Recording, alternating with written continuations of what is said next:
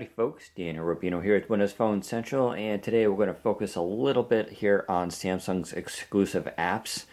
This is the TVS, of course, and Samsung kind of doesn't get enough credit sometimes for their apps. Some of these were updated this week, and they're really nice. We'll start off here with the first one, RSS Times, which is a Google Reader. Now, of course, a lot of you guys may not use Google Reader, but a lot of people actually do, and this is actually a pretty gorgeous app.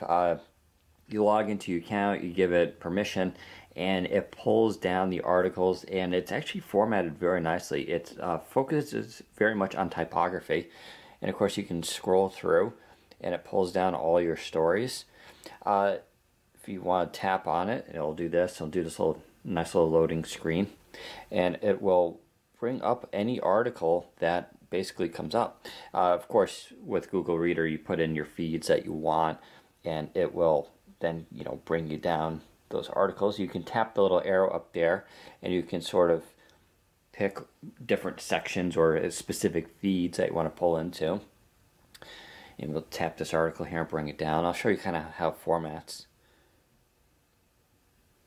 So this one's a little crazy here, but you can see how it overlays the text with the images, which actually kind of gives a nice look to things.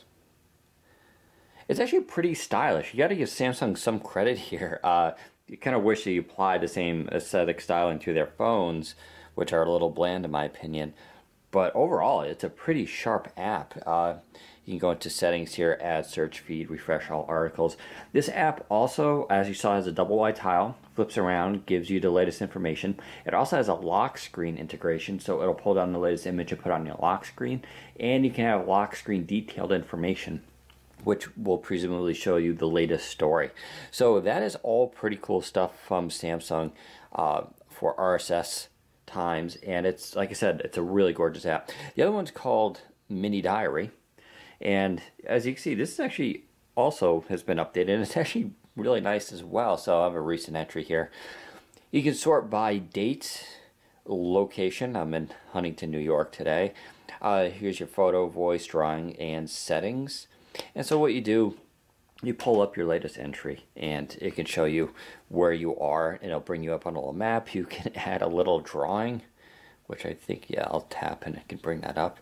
So you can actually add multiple drawings. They'll show up there. You can add a photo. It'll bring you down the weather and the time. And of course you can put any notes and anything else you want with it, and then you can sort of share the information.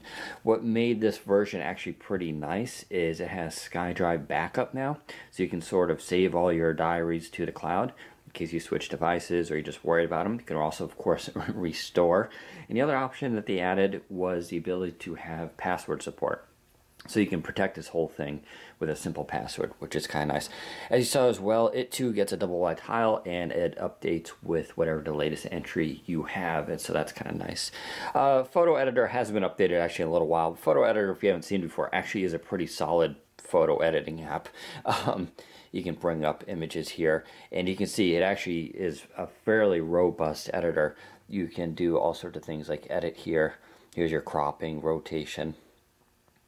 You can go into effects, and you can sort of scroll through, and there's quite a lot of choices there, perhaps almost too many choices. And then here's all your contrast, saturation, all those changes, and it works well. You can make an argument that the TVS camera isn't the best out there compared to, say, Nokia's Lumia 920, but it actually does shoot very well during the day, and it's a great photo editor. Finally, the new app that was just added is Diodict, also known as Collins Dictionary, whatever you want to call it. It's supposed to be a Chinese-English dictionary, but for me it just seems like a normal dictionary. You can have flashcards here. Here's your history. You can bring up an entry. I can tap the screen there, and you can see you got your whole entry right there. This is a completely offline dictionary. It has about 300,000 words to it, and it's pretty robust. You can do all sorts of little different options down here. Flashcards, history, settings, help. Not much in settings. You can sort of change the font, the way it looks. But it's one of the first Windows Phone 8 dictionaries. It doesn't really do anything specific with Windows Phone 8 per se, but it is supposedly optimized more for it. And you can see it is very quick and fast to use. So that's a quick tour of some of the major Samsung apps. There are actually other ones out there, including ones that will auto-update your lock screen with photos from your photo gallery. and a few others. But these are sort of the big highlights that have just been updated recently. And I gotta give Samsung credit. These are pretty nice apps, and kudos to them for doing it. But there you go. Take care, everybody.